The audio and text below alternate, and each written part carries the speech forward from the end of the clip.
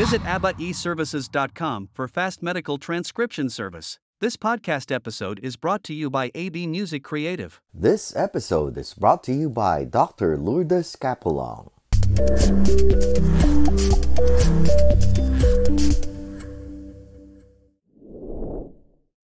You've done stuff for yourself. You have your podcast. You've written a book.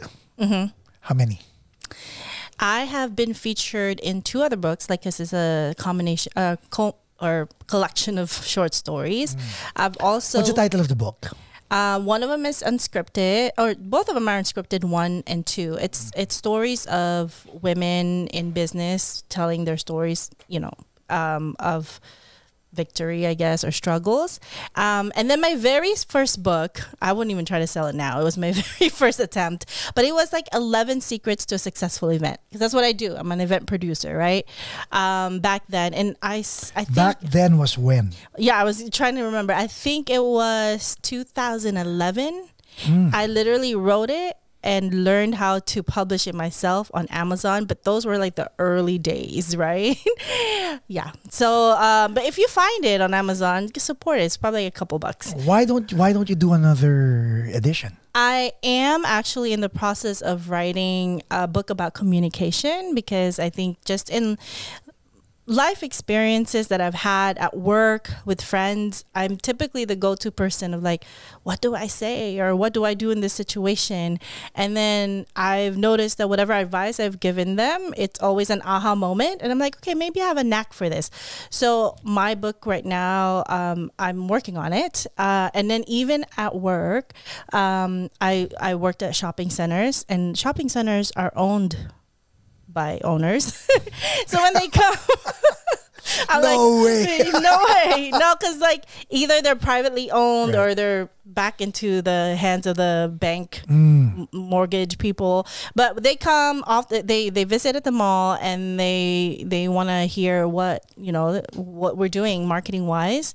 And then in my recent shopping center, it was a common compliment that they love how I presented. And the owners are actually from Israel. So I feel like there's something to do with me being a Filipino speaking a different language, and they speak a different language. And I sometimes can tell my counterparts who don't speak another language are not thinking of that barrier. Yes. So it's like I have to speak slower, use much simpler language so we can all be in the same page.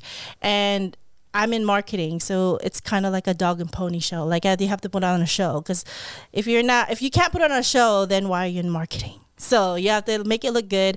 And then, they have 11 centers, and we're always the last stop, and they always find us our favorite. So, I mean, that's one reason why I think that I have a knack for communicating, and also being courageous. Like, if there's like uncomfortable moments, you still have to communicate and can't be passive about things. So my book is about communication, and it's the working title right now is Get Heard.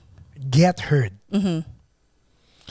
When you write books, like this book, Get Heard, now that you're writing it, where do you draw inspiration aside from the fact that you're in marketing, you're doing all of this? There has to be an inner fire that you draw inspiration from, or an outside source. Outside source. Okay. So I feel like people love to tell me their secrets. I'm not going to tell their secrets in the book, but people love to confide in me, and people love to tell me their problems and things. But that also gives me a lot of content and context and lessons that I can turn into something for my book. So yeah, a lot of people come to me for advice or for just anything, and then I think that helps me like conclude certain lessons in life, including my own.